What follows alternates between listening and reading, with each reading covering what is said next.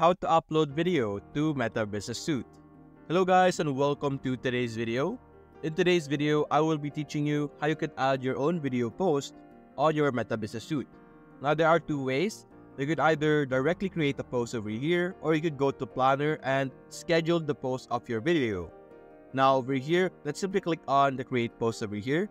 When you click that, you will be redirected to this page where you can see a preview of your Facebook page.